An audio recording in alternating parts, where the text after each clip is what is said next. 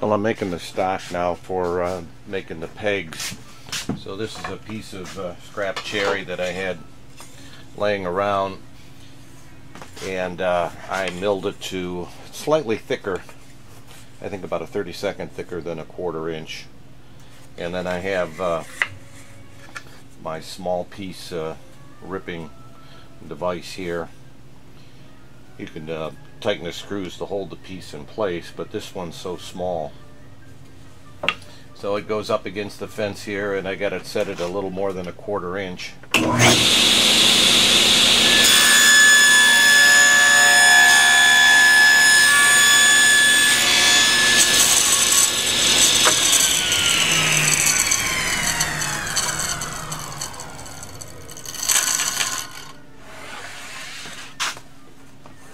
And you can see it makes little 1/4 inch strips there, so I'll make a few of them so that we can turn them down to 1/4 inch. So this is how I make them round. I made this pencil sharpener device here years ago for 3/4 inch dowels, and all it is a spoke shave blade that I've got pretty sharp, and then I drilled a 1/4 inch hole and flared out the edge of it here to start, and then I have whittled a little bit away from the material. In the front is a starter, and I put it in the drill, and then just turn it on the side here.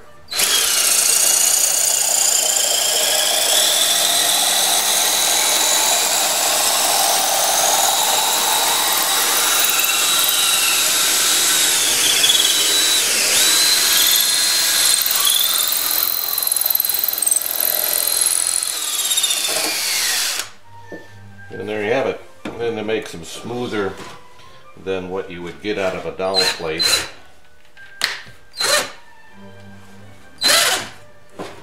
And there's a micrometer here that's set at a 1/4 inch. So you can see they fit in there. They're not perfect, but for pegs they'll work just fine. So I've got a few more of them to do here, 2 down, and I'll have enough peg stock then to do the table. Well, after making the dowel rods, I cut them up into 1 inch pieces here, and I'm going to drill some holes. I'll come up here. I'm drilling holes with a 1/4 inch rad point bit. And so after I get them drilled, I put a little glue on the end,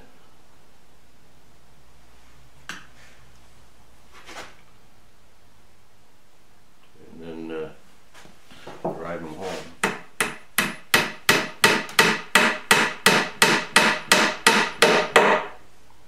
And that's it. So I got 14 of them to do around the table, and then saw them off and pair them flush.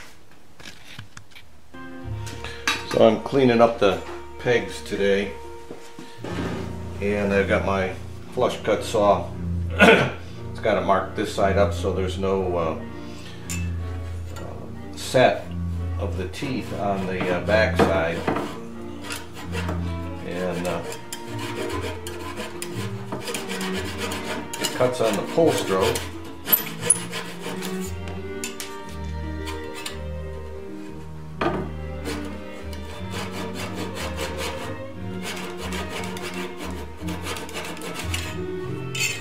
And that gets them pretty close. And then I use my favorite chisel here to pare off what's left in the glue. A little sanding and we're done. Getting my workout for today, flattening 1/2 of the top here.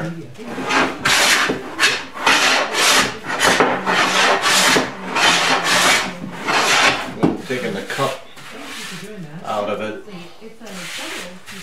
This will will be cut off over on this side, so we don't have to get it too flat here. And I can check it. I've got a straight edge here, and it looks pretty good right there. Loved to listen to Brahms symphonies, and they would be listening to these symphonies, and I would come in very irate and say, "Turn that down! It's just too loud." Yeah. Which was a huge thing to them. And it wasn't until Pretty flat. So as long as these two edges over here are flat, then I can flatten the other side. Well, at this point, I wish I had an 18-inch joiner, but I'm still trying to get one side of this thing flat. Now it's pretty flat across the board. The cup is out, but it's got twist in it, and so this is high, and that's high. And I flipped it over on the well, the workbench is pretty flat, but I flipped it over on my table saw and scribed along the high sides here what I have to take off. So there's some mark there that I gotta plane to. So it's highest on the corner, and of course then it feathers its way back into the middle.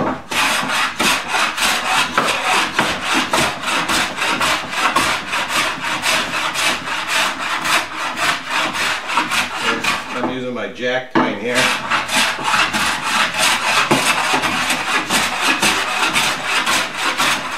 And I always take more off the edge than I do as I go in, of course. Watching my scribe line.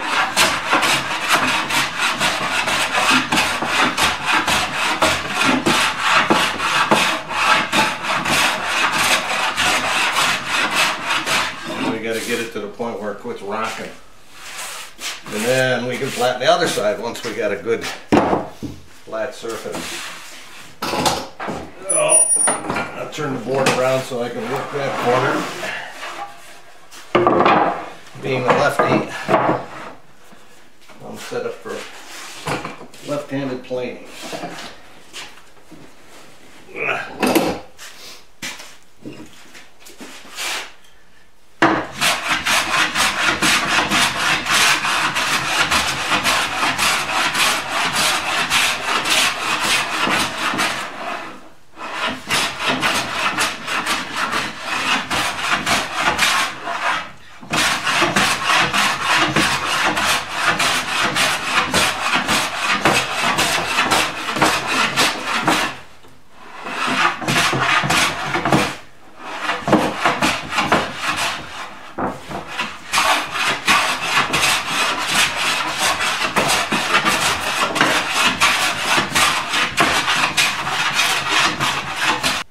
Well, there you have it. One board is flattened. After I was done planing it and getting it reasonably flat, I ran it through my wide belt sander, which is 22 inches wide, and so that's how I smoothed the other side once I got one side flat, which was this side here with the hand planes. Then I ran it through when it would sit flat on the bench without rocking. Then I ran it through the wide belt sander, which took off the two high corners on this side, and then eventually it got nice and flat on both sides. Now it's not the dimension yet, but we're on our way. I got to do the other one now.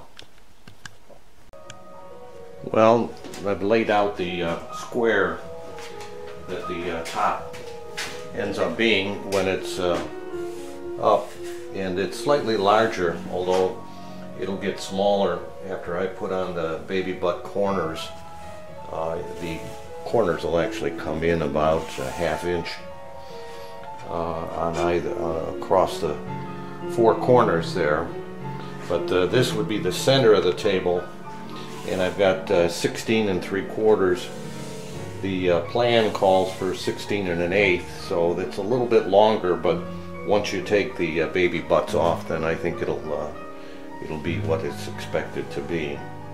So I've got the top thickness to 13/16 at the moment. Again, the plan calls for 3/4 of an inch. So, but it's got to be sanded and everything, and and scrape, so we'll get it very close.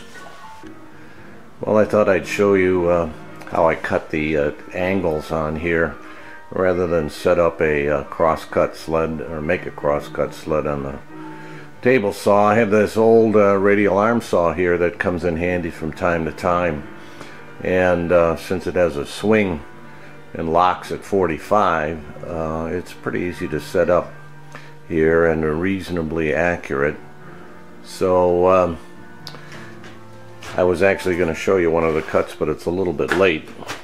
But essentially all I do is lower the saw into the groove after setting it up, and it doesn't go quite the full 24 inches of travel. You can see I extended the arm years ago when I was making a Bombay chest, and that works pretty well. So I have about a 23.5 inch cut with this thing, so it works pretty good. So now I get a handsaw off the last inch or so and get ready to put it together.